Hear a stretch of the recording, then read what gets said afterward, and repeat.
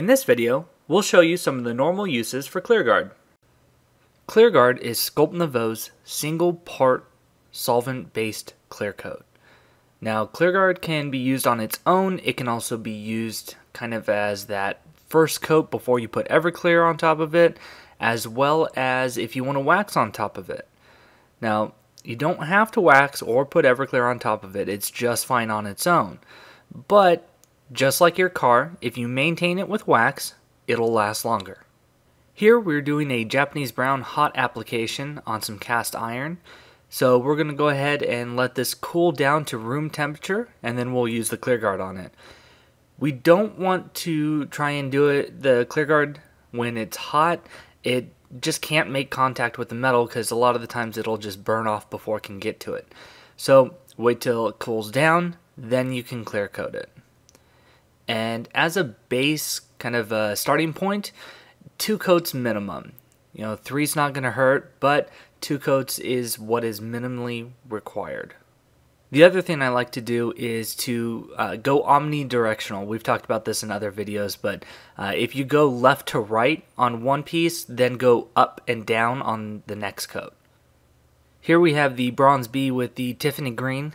Those of you who have worked with green patinas before know that when you put a lot of clear coats over the top of it, they'll darken.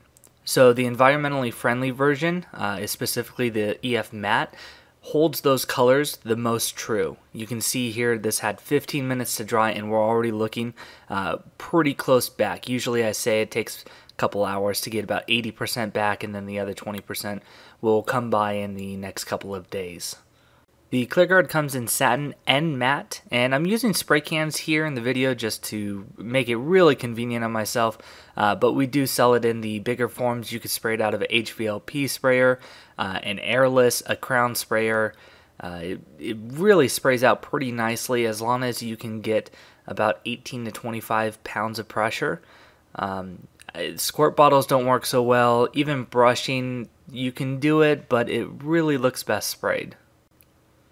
Here we have a piece of Corten, and our Corten that we got in actually kind of has a mill scale on it, if you will. So we wanted to try and encapsulate that if you wanted to try and keep that hot rolled look that's really popular right now. So here we just degreased. We didn't even scuff it up. We just took some isopropyl alcohol and cleaned it up. We waited for it to dry, and now we're just going to spray it with the ClearGuard right on top. ClearGuard is a direct to metal clear coat, so you don't have to have a patina. We show patinas most of the time, but here we have a bare steel, and it's going on just fine. And you can see we use the matte, and you can hardly see any sheen unless that light hits it just right. One of the questions that we get a lot in terms of clear coat is, what's the heat tolerance? What is it rated for? And both the Everclear and the ClearGuard are rated to about 400 degrees. So here we've taken that piece of Corten that we just clear coated, sat for 2 days, and now I'm going to take the torch directly to it. And you'll see it's not going to blister, it's not going to peel, it's just going to burn away. And I'm really getting it a lot hotter than 400, so that's why it's going to break down there. But you'll see the color differentiation when it starts breaking down, and the metal is actually going to start changing. So it can take a lot of heat.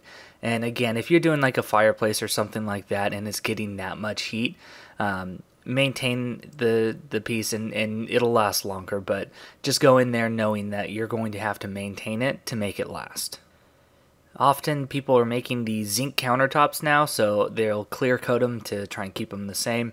And then they, for some reason, want to put the like hot skillet down on the metal. They think they can take it, and for the most part they'll be okay. But if you ever get something like this where you can see there's a difference, just do a little 4/0 steel wool, soften it up, soap and water bath, and then re-clear coat, and you should be good to go. The color differentiation in the metal is a different story, but you can always give us a call. We'll help you work through it and try and figure out the best path to fix that problem. So as mentioned earlier, the ClearGuard comes in satin and matte. Satin has a little shine to it. Matte will look flat, like there's not even a clear coat on it. The environmentally friendly is good for those green and blue patinas, as well as if you're in California, you have to take the EF version.